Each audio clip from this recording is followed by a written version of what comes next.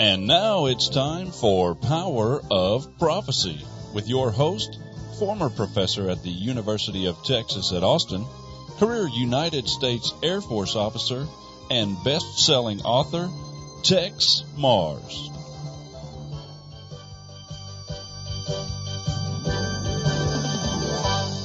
Hello, friends. This is Texe Marrs, and welcome to another edition of Power of Prophecy. You know, with every passing day, I see the signs of the end times, of the last days. And it's amazing to me how I read the Bible and I look at today's headlines and I can see a connection. They seem to go together perfectly. You can hold the headlines of the newspapers in one hand and the Bible in the other, and, well, you just begin to understand. Now, those who don't love Bible prophecy, who don't know anything about it, I think are very, very confused and unhappy. They don't know where their life is taking them. They don't understand why God cares about the people of this earth. And they don't know about their destiny. You know, destiny is a very important thing. Destiny is not luck or chance. Destiny is a given fact or truth. You have a destiny. I have one, and so does every person on this earth. And destiny is something that cannot be changed. In the book of Daniel, we find that these things, the book of the prophet Daniel says, these prophecies are determined in advance. You know, I got several letters in the past, and the individuals are very intelligent and intellectual, and they tell me, well, Bible prophecy may say this or that, but we can change it if we're determined. If man says we will not have this, we will, we will do better than this, we can establish a great system of justice and peace and harmony. And I tell them, it doesn't matter what you do, it's what has already been determined. There is a destiny. And they look at me, these gentlemen with big eyes, and say, but we can change destiny. No, you cannot change destiny. You better get in line with it and understand it and know where it's going to take you. And this is ultimately important. Now, I want to talk to you today about a document that has made history from the day it was first discovered. No one seems to know the author of it. It's not signed by anybody, this document. But this document has traversed, it has gone around the world. And it has caused revolutions, and it's the Jews say this is the most troublesome document ever printed. And they have done much to try to ban it from off the face of the earth. Now, some years ago, I came upon this document. I read it. I think I understood it. I needed God's help, of course. I needed the Bible to fully understand it, but eventually I did understand it. And I said to my wife one day, I said, I must publish this because it's only in these silly little editions that are really not even accurate. I must get the book in its entirety and publish it as a real book. And I did. And it's been published ever since. And the title of it is The Protocalls of the Learned Elders of Zion. And on the front cover at the top, I put the words, the classic on international Zionism. This, in fact, is the prescription. It is the agenda of the Jews. But not every Jew. There is an upper class of which most Jews know little about. There is an upper class of Jews who are rabbis, who have power and wealth and influence, and they have sought to make the words of the Protocols of the learned elders of Zion come true. This for them is destiny. And when this upper class also discovered that their plans, their prescription, their blueprint, their plan of destiny would be known to the world, went forth to destroy it. And throughout the world, there have been people caught with a copy of this book who have forfeited their lives. Forfeited their very lives for simply having a copy of it. I think we need to look at this book, Protocols of the Learned Elders of Zion, and we need to chart the history of the book. I believe in charting the history of this book, you will know the direction that the world has taken since this book was first published in 1901 in Russia. And from that date it's gone out to the world. And we now have it in the United States because Power of Prophecy Ministries has published it again. Oh my, the World Jewish Congress, the World Zionist Congress, and so many others, the Jewish ADL, are angry. I can only explain to you that I am alive today after publishing this book for so many years. I am only alive today because of the hand of God. The hand of God has sustained me. If it were not for God, I would have been snuffed out long ago. People write and say, Tex, why haven't you been killed? Why are you still alive? And I can only answer, God. God. Many of my friends, many much lesser and many greater men than me have died because of the secrets that they have known. This, however, has become an open secret, and it is not believed by the majority of men because of the Jews.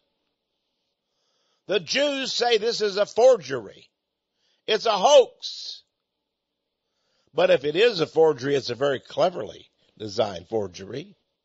If it is a hoax, why has it motivated men throughout the world to do its bidding? In fact, my friends, the Jews have done the bidding of this since the date of its publication. Even before that, of course, it was available from 1896. 1896. But it was first published and put into the world in 1901 in Russia by very fortuitous circumstances. And since that date it has flown, but I want to tell you about the people that first published it. You see, there was a man named Sergius Nilus, Nilus, who was a Russian monk, a pastor.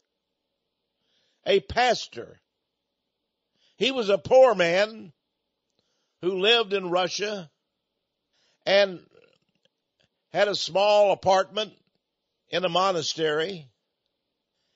And he was very concerned about Bible prophecy. Now, people don't understand this, but you see, God has made Bible prophecy of great concern to his people. Now, I know the pastors of today don't even talk about Bible prophecy. They don't understand it. They shy away from it. And they give you all kind of homilies and, and fun sermons and, nice, fancy social calendar events in these churches. But they're frightened of Bible prophecy. And they see all of the symbols and the incredible things in the book of Revelation and the book of Daniel and so forth. And they don't want to talk about those things. They don't understand them. But friends, you don't have to be like your pastors. You can know In fact, the book of Daniel says you will know if you know Jesus Christ. It says the wise shall understand, but the wicked shall not. Are you wise? I'm not talking about having a PhD or beyond it. I'm not talking about even a high school diploma. I'm not talking about education at all. I'm talking about the wisdom that God can give you. Are you wise? Somebody said to me, what church do you go to, Tex? Many years ago, and I told them the church. And they said, well, you know, that's a good church, but I like to go to this other church. Because the church where I go to, there's so many wise men. There's so many intellectuals. There's so many college professors. We have doctors. We have lawyers. It's a great church. I learned so much from these other men. And I responded, well, my church does not have those great men. My church does not have lawyers and doctors and men with letters behind their names. My church just has simple people, simple men and women, men who pray, men who you go to with problems, who can answer, who know what God has for you. It's those men that I appreciate and I listen to when I'm in trouble, when I need direction. One time a man came to me. He said, I had a terrible, terrible problem. I was in the New Age movement, the occult. And my wife had left me because she had a spirit guide who told her she did not have her soul mate, and she was to go get her soulmate, and so she went with another man and began to have an affair, and he was her soulmate, and she left me and our kids, and I'm all alone now, and I've got a doctorate degree, and I started going to church, but no one there was able to tell me what to do, where to go. I was so miserable. And then he said, one day, a friend said to me, I know just what you need. There is a gentleman who works at a certain mechanic shop who fixes the engines and other things on automobiles. But he's most of all a motorcycle mechanic. And he loves to work on motorcycles. He can help you. And this man said, what can a motorcycle mechanic do for me? I'm a doctor. And his friend said, go see him. He knows Jesus Christ. And suddenly my friend, this doctor, said to himself, this is important. This motorcycle mechanic knows Jesus Christ. He said, I don't know anybody in the churches I've gone to that know Jesus Christ, that know him. So he went.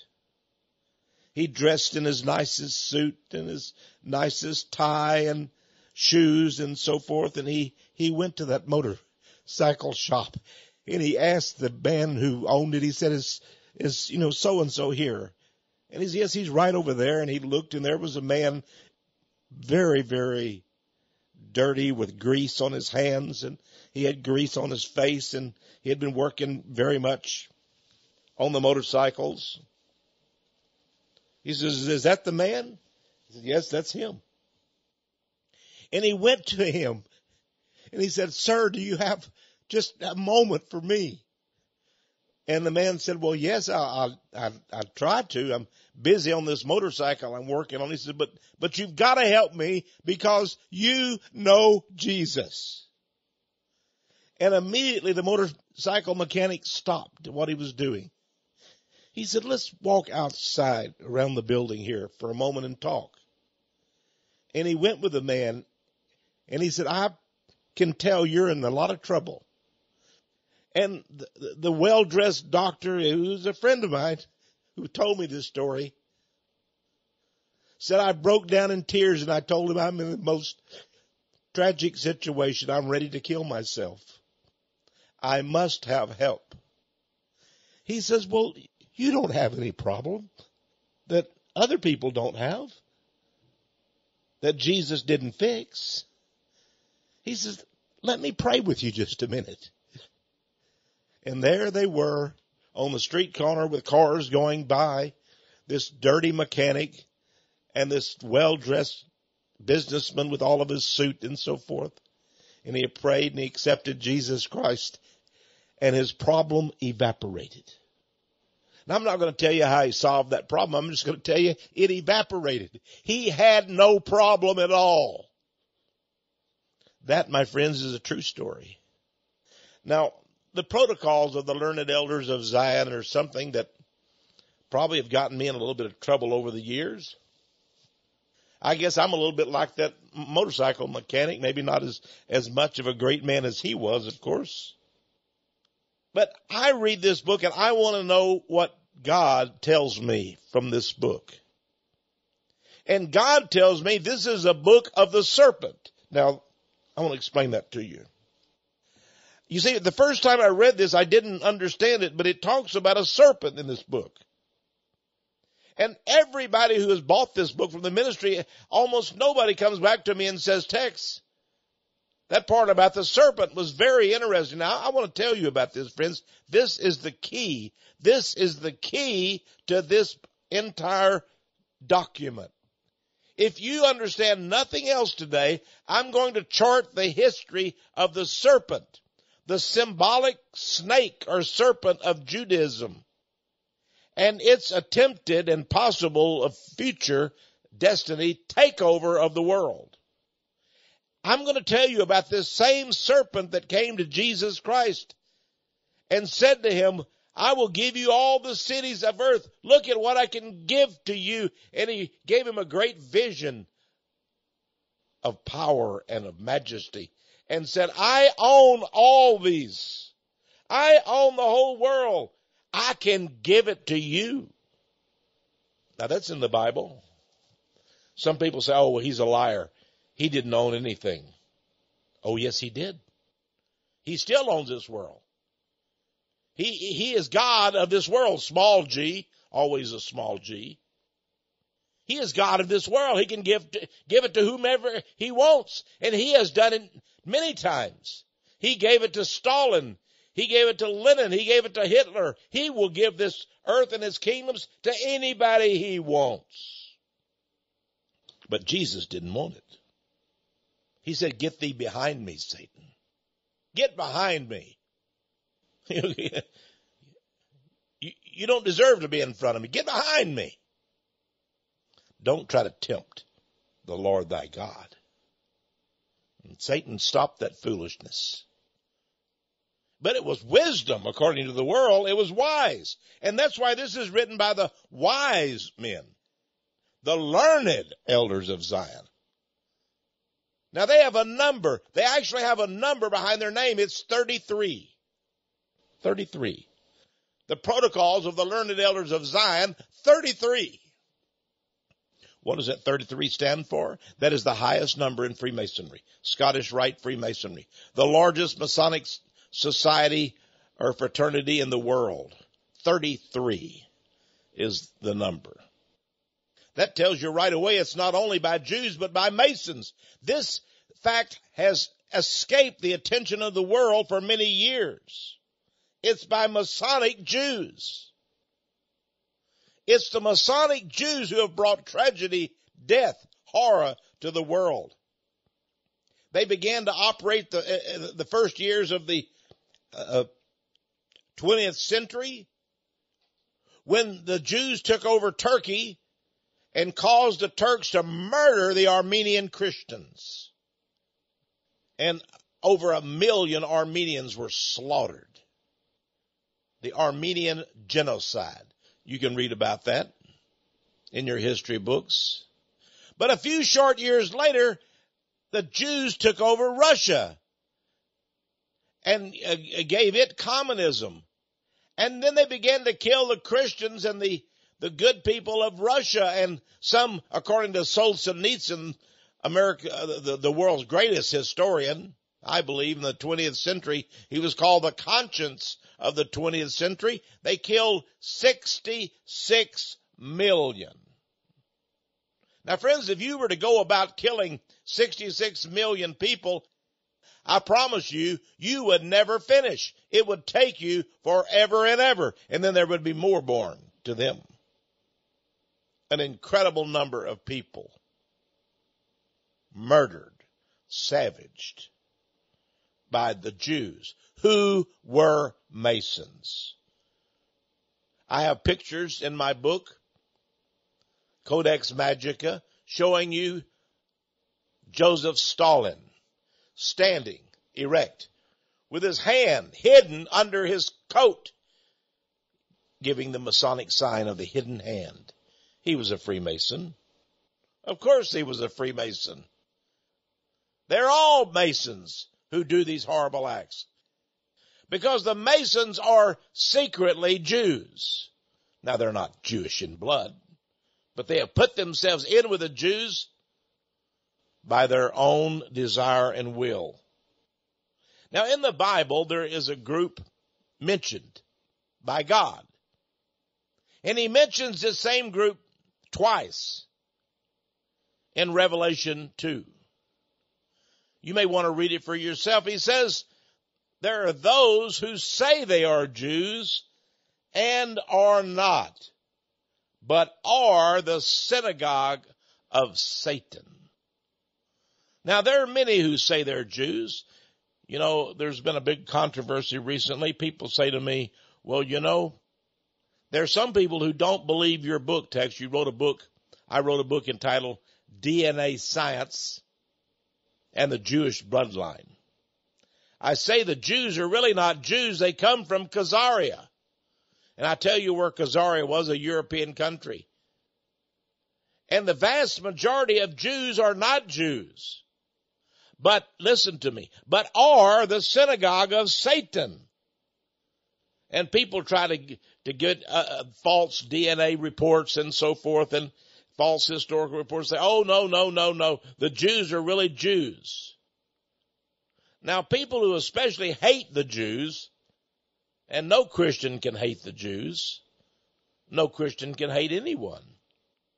But those who hate the Jews want the Jews to remain a people, a unified, one race of people. But I want to explain to you, my friends, the Jews are not Jews.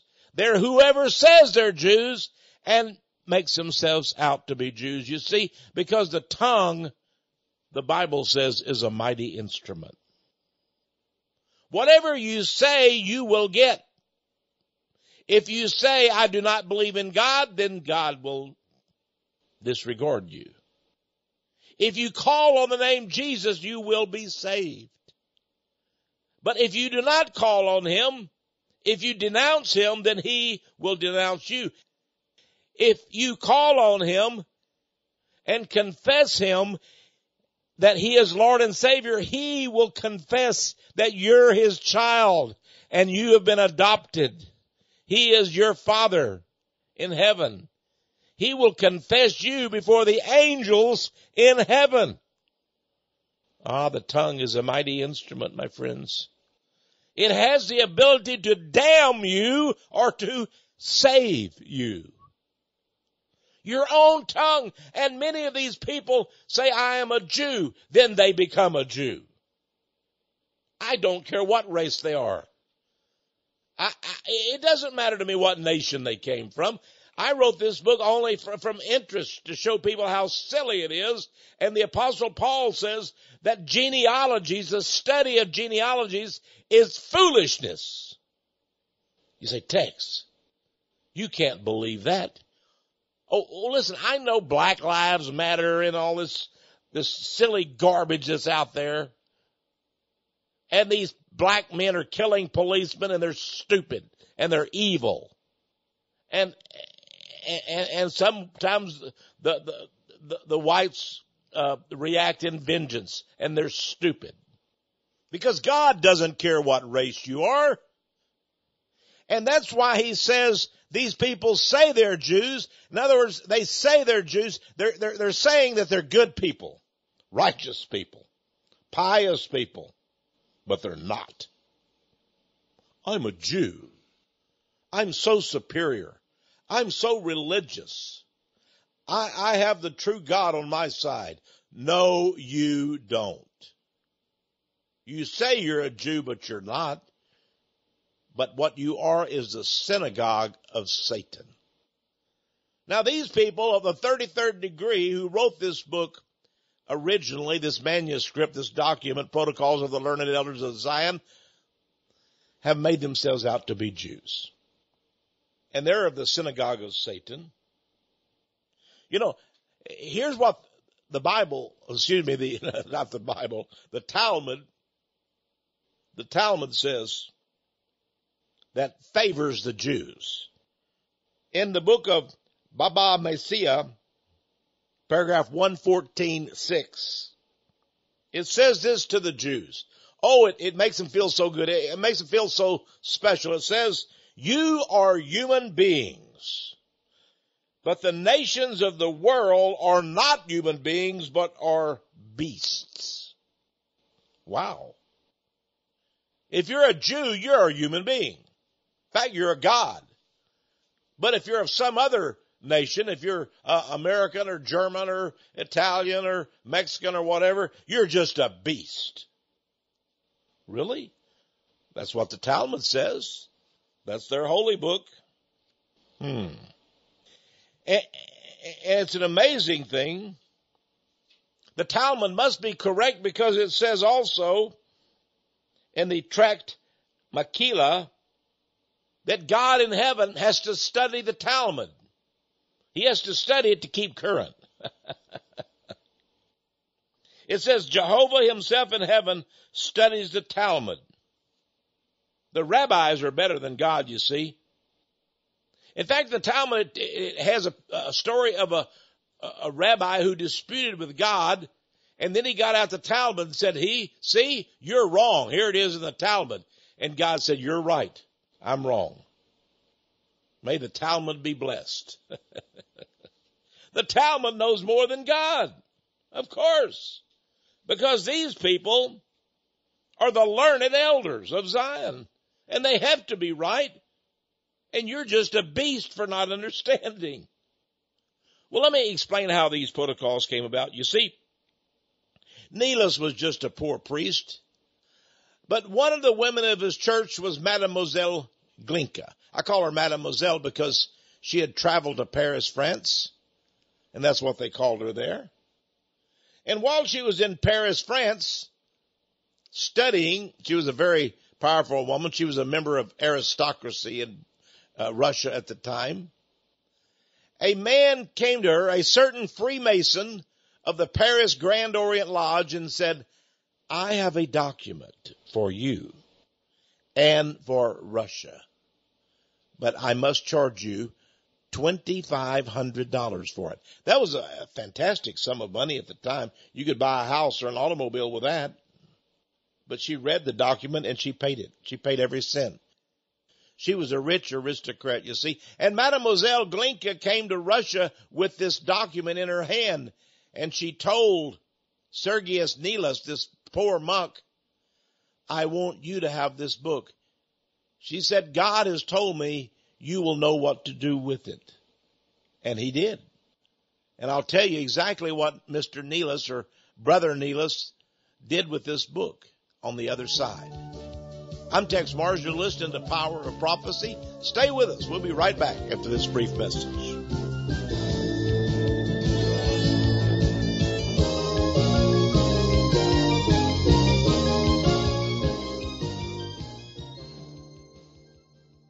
Hello, friends. Texe Marrs here again. I hope you'll order this book, Protocols of the Learned Elders of Zion. If you already have a copy, how about ordering a copy for a friend? In fact, how about ordering a copy, if you've got a local pastor, how about ordering a copy for him? Now, don't let him throw it back at you and say, I don't want this book. Tell him to read it. Study it a while. Now, if the man says, oh, this is a terrible book, the Jews are trying to ban this book because it's so evil, it's so anti-Semitic. Say, well, read it for yourself. Why do you have to believe somebody else? But if it is anti-Semite, you're a smart man, you'll know it, won't you? You see, read it for yourself. You'll understand. You'll know. What have they got to lose? Nothing. And they might have a lot to gain. I've read this book, and the more I read about Jews, and by the way, I've written, 4 or 5 books recently about the Jews. I published Holy Serpent of the Jews. I'm going to talk more about the serpent and the Protocalls in just a moment. But I wrote an entire book called Holy Serpent of the Jews. And then I wrote another book about the Jews entitled The Destroyer. The Destroyer. And then my newest book, which will be out in maybe 3 or 4 weeks, please wait to order it till I announce it here on the radio, or you see it in our newsletter or online on our website, powerofprophecy.com. It's entitled The Feast of the Beast. The Feast of the Beast. Interesting title about the Jews. But all of these books are right in line with the Protocols. Because the Protocols is right in line with the Holy Bible. It tells you the events of the last days. Henry Ford, the great industrialist, wrote much about the Jews. In fact, he was hated by Jews because he simply wrote the truth. He said about the Protocols of the Learned Elders of Zion, which he read, he said, I've read it, and he said, I don't know whether it's true or not. I simply know that the events and the statements in the book are perfectly in line with history. Now, I'm paraphrasing Mr. Ford. He was a powerful man, a rich man, a man who was putting out a lot of Ford automobiles. He's been given credit for inventing and developing the assembly line, putting out those cars. He made it possible for the poor to have cars across the roads of America. And he said, these are perfectly in line with history, these Protocols. How could they be so perfect? In line with history. That was in 1920 when he said that. Now it's 2020, almost 2017. Almost 100 years have gone by since Henry Ford said that. I'm here to tell you today that over the last 100 years, they still are in line with history, and I can show you where the events of today, as Donald Trump is inaugurated as president, fit exactly with the Protocols of the Learned Elders of Zion. If you wanted to know history, just read the Protocols of Zion. That's an astonishing thing. How could history be known in advance? Wow. Maybe God caused this book to be written. Maybe God caused it to be published. Maybe God wants it in your hands, my friends, perhaps. Now, we offer this book, The Protocols of the Learned Elders of Zion. Just ask for the Protocols book, The Protocols, for $20. $20. And please add $5 shipping and handling. And say, I'd like that Protocols book. I want to see what it says for myself. The Jews at the top say it's evil, it's anti-Semite. But I want to see for myself. You might be blessed. You know, the Bible talks about a people who lived in Berea, a city back in Paul's day. It says the people of Berea were more spiritual. They were more spiritual and learned than other people. Why? Because they studied it for themselves. That's how they knew that Paul was truly an apostle. They studied the Word of God and said, I want to see for myself. They didn't just listen to him and say, okay. They didn't fall for it. They didn't fall for some fake.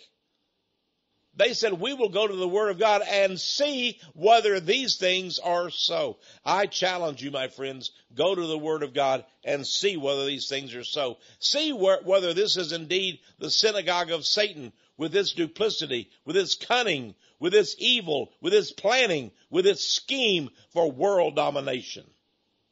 Find out for yourself. Then ask God, God, is this true? Is this true? If he tells you it is, well, who cares what other people say? $20, $5 shipping and handling. Ask for the book Protocols. You can get it by phoning us toll free, 1-800-234-9673. Or you can write to us and say, give me that book, Tex. I want that book. Okay. $25. That'll take care of shipping and handling. And our address here is 1708 Patterson, Patterson Road, Austin, Texas, 78733. Now you can go to our website, powerofprophecy.com or texmarrs.com. Now let's return to our regular program. We're talking about the protocols today. We're talking about how you can chart history with the protocols. Now, on page 152 of this edition of this book, it tells you about a reference in the protocols to what is called the snake of Judaism, the symbolic snake. Now, Neelas, the monk who printed this book, told us that there was a scheme throughout history for a conquest of the whole universe. The conquest of the universe by the serpent. Have you ever heard of a serpent, my friend, called Ouroboros? The circular serpent. It's the serpent who is in a circle, and he has grabbed his own tail with his mouth, with his teeth. You may see that in a number of occult books. It's known way, way back in history in ancient Egypt and Babylon, in Sumeria, in Chaldea, and all the way through the Middle Ages as the occult world studied the satanic doctrines. They all knew of the serpent, and they gave him a motto, as above, so below. Because the serpent, you see, was in a circle. Now, what does this indicate? It indicates that the serpent intends to gobble up, you might say, the entire world. And then he'll even go further. He'll try to gobble his own tail.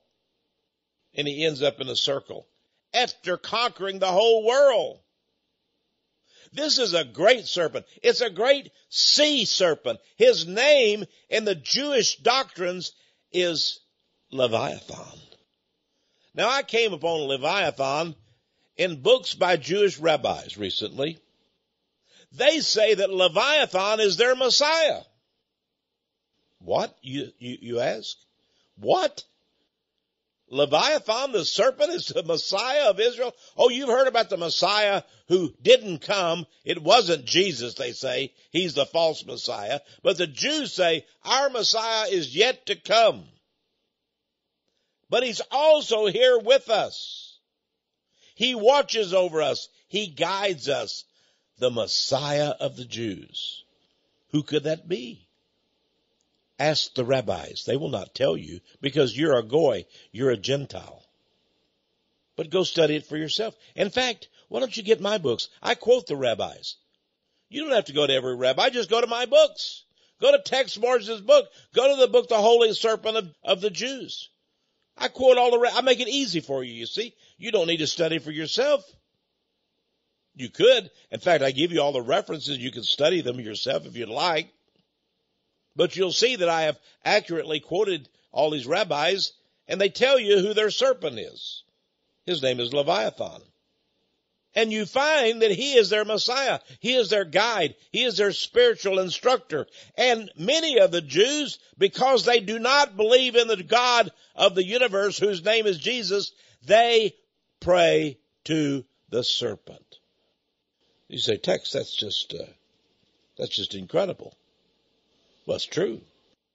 And It's interesting, these rabbis today, and I'm talking about the rabbis of yesterday and the rabbis of today, the greatest rabbis in the world, even the chief rabbis of Israel and of Rome, will tell you that they believe in Leviathan.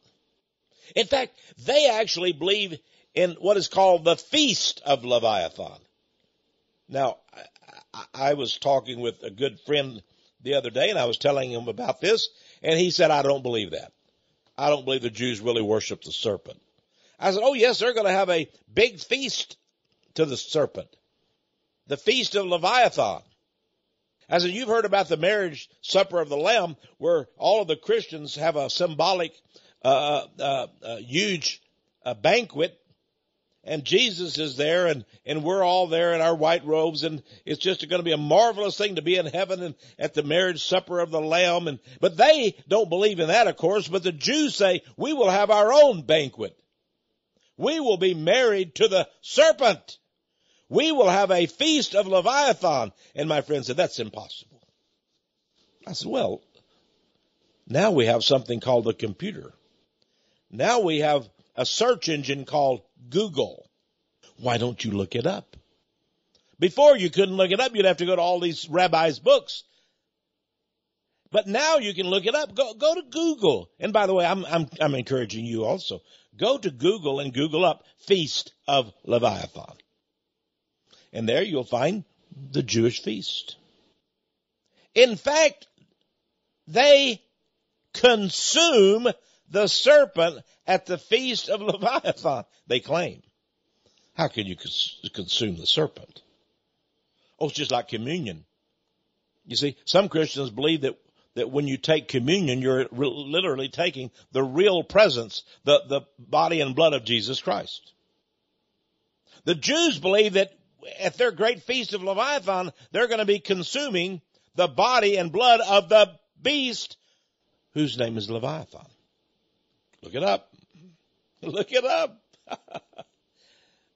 Now, the Jews would prefer that a Gentile named Texe Marrs never discover this. How could he have discovered what the Feast of Leviathan was? And even if it is online in our computers on Google, no Gentile knows what it means. They don't understand it. That's my job, friends. God has given me a job. Do you have a job? Maybe to paint a house. Maybe to prepare a law brief. Might be to operate on somebody's heart. Or it might be to wash dishes. But you've got to do your job. And if you're proud of that job, you're going to do it right, no matter what it is. That's what I do. I do it right. I study it. I do it right. That's why I write these books. But people don't know that, and they think Texe Marrs is a dolt. Well, okay. I'm a dolt. But I still work for God. Even dolts have a job to do. And I have my job. Now, Monk Neelis was given this book, this manuscript. And he read it, and God told him this is important. This is the story. You see, he was at that moment writing his own prophecy book. That's how God works. This was in 1901. He was writing a book. He had entitled it, The Great Within the Small. I don't know what that means. I've never read Neelis's entire book. But I know that what Neelis did was he took this small manuscript, the Protocalls of the Learned Elders of Zion. He said, this is important. This explains what's going to happen. Listen to this now. He said, this is going to explain what is going to happen to my country. Now, what if you had come upon a book, a small manuscript, which said these things are going to happen to the United States of America over the next 12 or 13 years? What if you came upon a book today like that? Would you be surprised? Would you be upset or angry? Would you consider it fantasy? Would you want to get that story out to others? Would you be so upset about it? You say, I've got to tell people what's going to happen to my country. Because Sergius Neilus, seeing the importance of this book, in 1901 published it as an appendix. That's the back of his book, The Great Within the Small, which, by the way, nobody thought would be much of a book anyway. Sort of like one of my first Christian books, Dark Secrets of the New Age. The publisher said, it may sell a couple thousand copies. I told him, I said, I don't know, God's told me it's going to sell a lot more than that. Well, yeah, everybody thinks their book's going to sell. Ha, ha, ha. He told me later it sold 5,000 copies the first week and kept expanding and selling and selling and selling. My book became an international bestseller. Well, God knew more than he did, obviously, and yet he was one of the greatest editors in Christian publishing at the time. Now, Neilus published this book because he saw that it explained what was going to happen to his country. And he published it in 1901, and just 16 years later, the communist Jews took over Russia and Moscow, and they commenced a program of murder. And they murdered, and they shed blood, and they tortured, and they savaged, and they raped, and they killed, and Sergius Neilus had prophesied it all.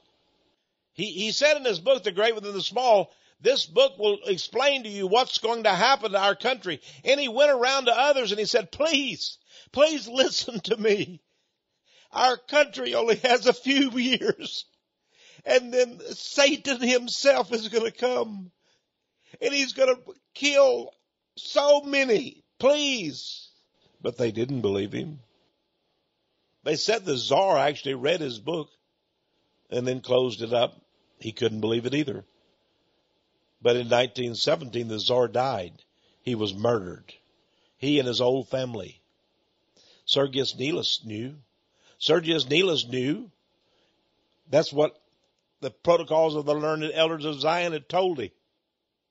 Your own country, Russia, is going to die.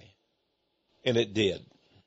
That's why Henry Ford said in 1920, just 3 years later, this tells history. And that's why I'm telling you today, this told what would happen in communist Russia, because so many things are in the book about banking, about how they control the money system, about how the Jews are able to raise up generations of revolutionaries, and they will take over a country. What do you think is happening in America today? Millions of people demonstrating out on the streets. They're crazies, aren't they? They're Hollywood stars. They're Jewish nuts, and they're just crazy people. They're all a bunch of lesbians and homosexuals and abortionists. And they hate Christians particularly.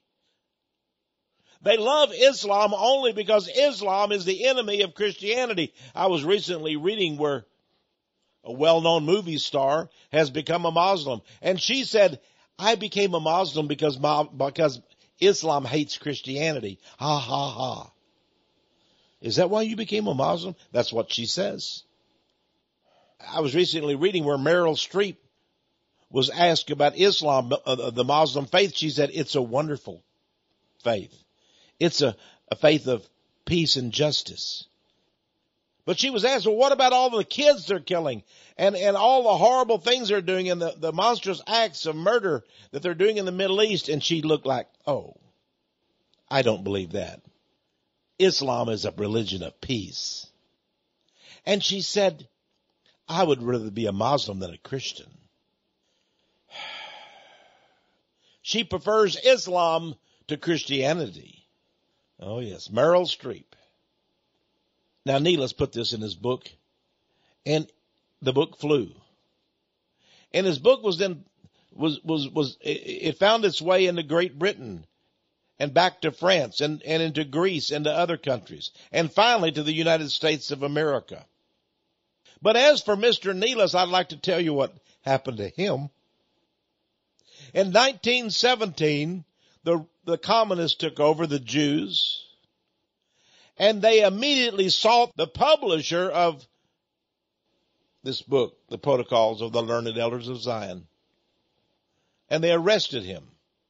And he was put on trial. What was his crime? They said he had committed a horrible travesty against the state. They said, your book has done more damage than any other book ever published. For publishing a book, he went to prison. He went to the Gulag. And he spent 12 long years in the Gulag. He was already an old man. And there they put him to work in the fields and digging ditches and carrying used rocks. And he finally came out of the Gulag after 12 years, a broken man. A broken man in body, but not in spirit, because Sergius Nilus had seen the truth. He had seen what God would do. He knew of the power of Satan, but he also knew of the wonder and the majesty of God. Sergius Nilus is one of Christianity's greatest heroes, but you won't hear about him today. You won't read about Sergius Nilus in any Christian book. There's no Christian bookstore that has the story of Sergius Nilus in it. What I have just told you about Mr. Nilus is published nowhere, because he is the hated author, or publisher that is, of the Learned Elders of Zion, the Protocols of the Learned Elders of Zion.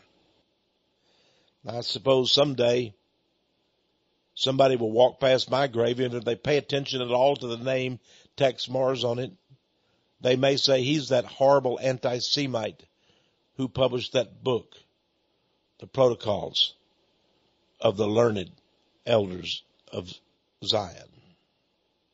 But I believe that Sergius Nilus has been announced in heaven. I believe that he was a broken man, but not in spirit. And he spent his last years back in that same monastery. His book, of course, was not published anymore. His book had been banned in Russia by the state. They said he did such damage that he had to spend 12 years in a Russian prison gulag. Now, this book is so powerful. It's so meaningful. I want to tell you just a little bit about it. It talks about the press, the power of the press. And these Jews who wrote this book said, when we are angry, we stir up the press. We cause the press to attack our enemies. Is that not what they do today? Whatever Donald Trump says, the press contradict him. They hate him. And who owns the press? Well, they said in the Protocols they own the press. Is that true? Well, yes, it is. They own the press. Almost every huge publication, the New York Times, the Washington Post, the Los Angeles Times, is owned by the Jews. 19 of 20 newspapers in America are owned by the Jews. And they say whatever they want. You know, people have told me, well, Texe, your book is not going to be in bookstores anymore.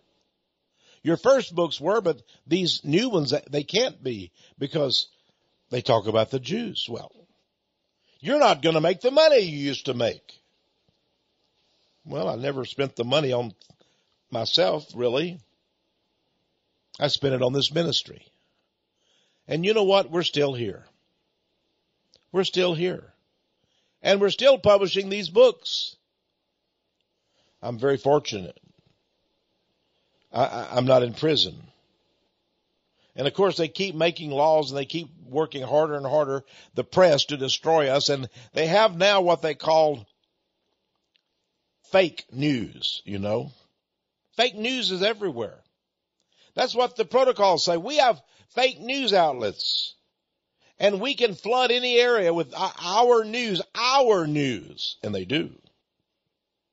And they say at any time we can cause the people to riot and demonstrate.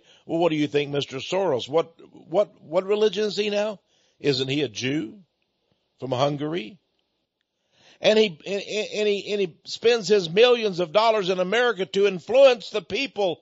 And what do? They pay the demonstrators to go out and demonstrate. When the people went into the meeting houses where Donald Trump was going to meet running for president in his campaign, they were always met with demonstrators. But the demonstrators were bussed in from other cities. Well, who told the demonstrators to come there? Well, they were paid demonstrators. Paid to be there, to beat up Trump supporters. And then they would cry out, Trump is causing all these riots. He's the troublemaker. That's the workings of the protocols. When you see these kind of things happening, these demonstrations that beat up people and cause violence, and then blame it on the people who get beat up, says, oh, they caused it. They provoked it. They're responsible. Friends, you know that this is the protocols. These are the same people who gave us the protocols. And by the way, I might mention that Mademoiselle Glinka, she was put in prison too. Oh, she was the horrid person who had brought the protocols from Paris, France. How did they get to France? The protocols supposedly came out of the World Zionist Congress that was held in Basel, Switzerland in 1896. And there's where Theodor Herzl stood before the crowd and said, we must reestablish the nation of Israel today in the Middle East. And they did. They said, we must cause a revolution of the people. And they did. And you know, some people say, well, communism is over. There's no more communism today.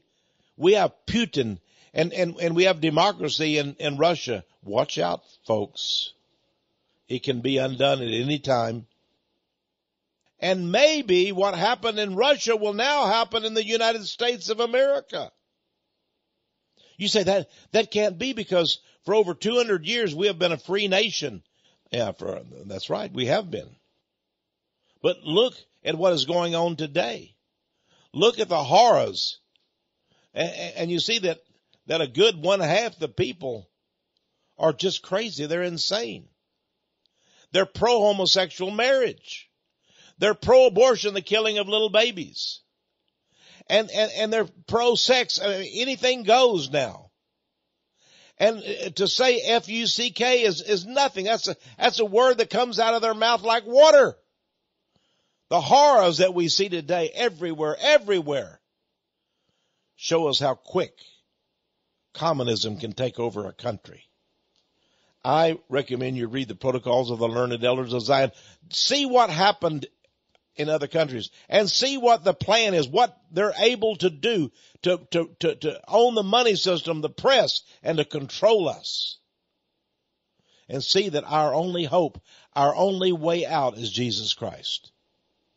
Our only way out. And what a marvelous way that is, my friends. What a great highway to victory that is to travel. I'm Texe Marrs. It's been great being with you today.